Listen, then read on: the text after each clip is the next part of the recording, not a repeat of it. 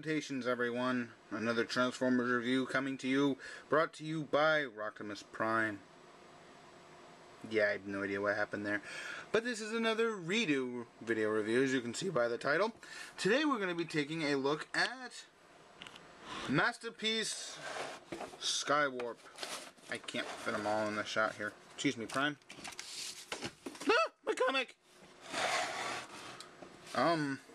Yeah, that's about as...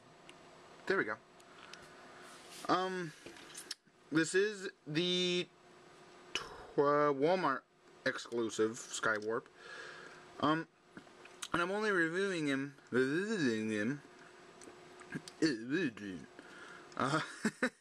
because I have a Starscream on the way from my good friend Optimus. So when I get him, I'll obviously display him next to my Skywarp. Now, before we get on to the actual figure, down here, we'll get on to the stand. Now, I've had this displayed ever since he came out. So, I've lost the floaty stand. But, as you can see, nice Skywarp and nice reflective Decepticon logo. You can have his missiles or his null rays here, whichever one you want. I have the null rays on him just because it looks more accurate, I guess. And underneath here, oh, I do still have. And he does have the clip that can hold the gun that came with MP-01. All you do is you reach under here. There's a little hole there. Take the peg, slide it in, and then take the gun that came with MP-01. You can have him holding Megatron. Yay. Set that off to the side. But, Skywarp himself, I really do like. He does have fold down landing gear, just flip that panel out. And, yeah, for a masterpiece, they do roll, which is awesome. Very detailed. Now one thing I don't understand is why these come up. They serve no purpose, and I know they fixed that on the new mold for Thundercracker, I think? Thundercracker and Starscream. So hopefully we get a Skywarp version of that. I should buy that Thundercracker so I have the original 3 Seekers. Although I should probably get a better version of this one because as I said in my first one, this nose cone, it broke, so I had to glue it. This tail fin section is broken, so I had to glue it, and the glue got on the tail fin and started to strip the purple paint. But that's one thing I'll give him. He's got this, I don't know, ooh, there's hair on my camera. I don't know if you can see that, but it probably not. That, yeah, it looks like a flat black, but it's actually a very light metallic black. And the molded in detail is, as you can see there with my light, wow, that's actually really good. Is really awesome in this mold. And the wings are on a curve, which is awesome. They have this little red accent, and on the other side, little green accent. That's really cool. So if you want to get a full-on front shot, here we go. Yes, this is a Repro label sticker. I just thought it was awesome just to have a little Decepticon logo there, as opposed to the big Decepticon logos. Never mind. Oh boy. But folding the landing gear up, and I would recommend having nice fingernails when you try to get these out, because they are stuck in there. They are really hard to get out.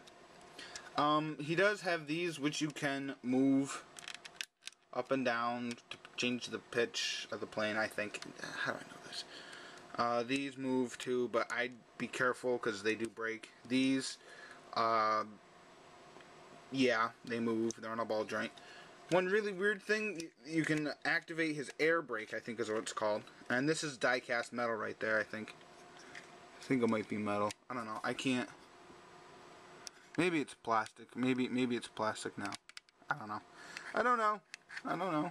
But, yeah, and he did come with a little Dr. Arkeville figure, I think, but I lost him.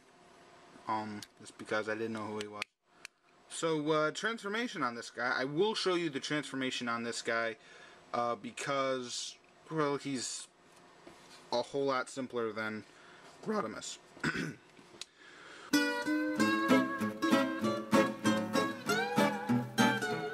Now, one thing I will say is if you bring an MP-01 here, is I don't know if that's entirely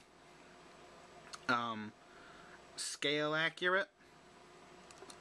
Although Prime was huge, he rivaled Megatron in size anyway, or at least he was supposed to. So this little clip I'm just gonna stick on the underside of this little peg right there. Just pop it right in, just like that.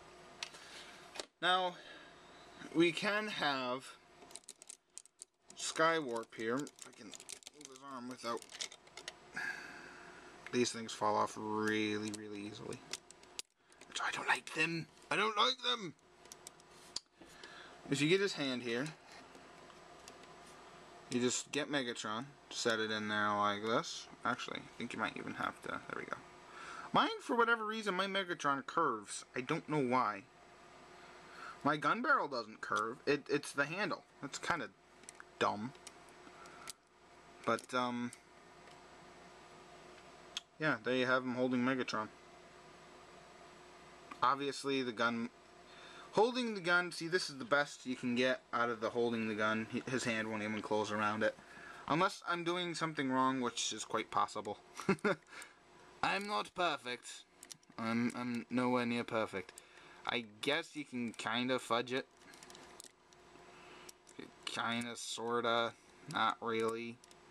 Because my ball joints are so loose on this guy, it really isn't worth trying. But if you have him kind of standing like that, you can hold Megatron kind of up at an angle. But yeah, I think that's it. Articulation, same as before. You got the head on a ball joint, arms are on ratchets. Let's see if I can pick you up without moving you. Woo.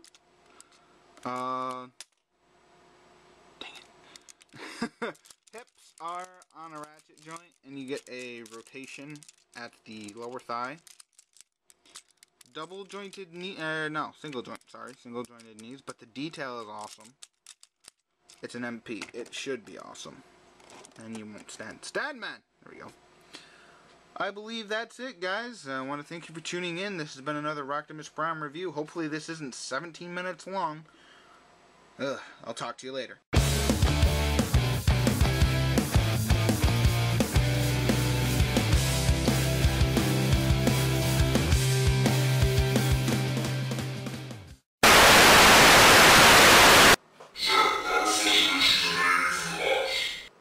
From this? I think there's something in there now. Yeah. Energy rates off the scale. Baby hazards. Proceed with caution. You sure it's safe? Negative.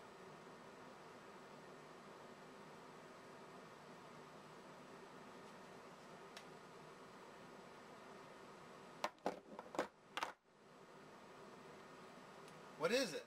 Unknown. It seems to be a source of power. It's got a strap.